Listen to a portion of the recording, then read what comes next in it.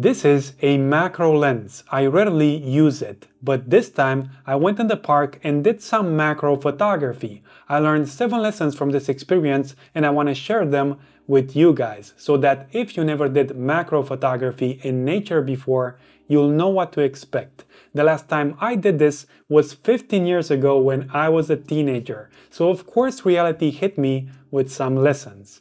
This video is interesting because you're gonna get the perspective of a photographer that doesn't do macro photography in nature. Let's begin. I usually do street photography. This is what I enjoy the most. Macro photography is something new for me, but I wanted to try it to see if I like it. At the ending of this clip, I'm gonna show you all the photos that I took in that day. Okay, let's start with the 7 lessons that I learned from this new experience. The first thing that I immediately observed was that macro photography in nature relaxes you. Really, if you want to chill, just go outside and do some macro photography. But why is this photography genre so relaxing? Well, it's because in order to do macro photography, oftentimes you have to stay put and just observe. The details that you capture with the macro lens are so small that you really have to slow down and get closer. By concentrating on nature, we get more of what nature has to offer, that relaxation. The second thing that I learned, and now comes the difficulties guys, if you want to capture something that moves, it's really hard to get that subject in focus, especially if you get closer to the maximum magnification ratio of your lens. Now, why is this thing hard? It's because being very close to your subject with the macro lens creates a very small portion of sharpness. This is how it is with the macro lens. 1 mm in front or behind matters a lot. Just look at how many photos I made to get the bee's eye in focus, to see the texture from its eye. Moving subjects are hard to photograph with a macro lens. But what about those subjects that don't have any legs, like a branch, a leaf, or the grass? Are these things easier to photograph? Yes, they are, as long as the wind doesn't blow. Third lesson, the smallest wind can create difficulties. If you never did macro photography before, also take this thing into consideration. It is the same problem as with insects. You find something to photograph and suddenly it moves, and your subject is not in focus anymore. It helps, of course, to hold a branch with one hand, but this can only help you until a certain point. You can't hold everything in one place with one hand. So, the wind, another obstacle for macro photography.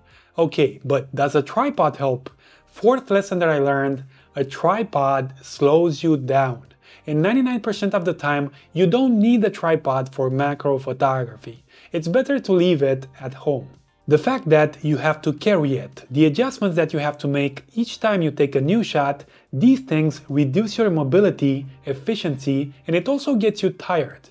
The combination of tripod plus macro lens is good when you want to do something really specific. For example, you know a spot that insects usually cross and you want to capture some frames there. Or you want to do a video. For videos, yes, a tripod really helps. But for a regular macro photography, I learned that the best place for a tripod to be is at home.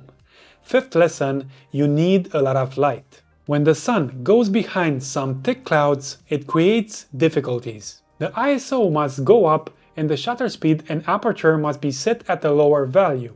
For safety, a macro lens doesn't have to stay at its widest apertures. Also, for safety, the shutter speed doesn't have to reach values that are smaller than 1/250th of a second. It was already hard to take photos with a macro lens, but when the sun is covered by thick clouds, everything becomes even harder. The solution for this is a flash together with a diffuser. Sixth lesson, if you want to get some good shots, you really have to move. This is valid for the other photography genres, like portrait photography or street photography, but when you're concentrating on macro, your muscles stay in tension more. You have to bend over to sustain uncomfortable positions for some time. You need to photograph your subject from the right side, the left side, from above or below. This is how you find the best angle. All of these things put you to work. But if we want good shots, we don't have to be lazy, we have to move. This is what macro photography shows us. And now we've reached the 7th lesson that I learned. As you saw, only in the first lesson things are nice and easy, in the rest of them difficulties. The fact that macro photography is hard. Yes, it is, but you know what? It is worth it because you get to appreciate more of what's around you. You get to appreciate nature more. For sure, we see the importance of an insect if we spend more time with it and observe its behavior. Also, we get to appreciate nature's textures more. Yes, macro photography is hard, but it also relaxes us and it allows us to enjoy more of what's around us.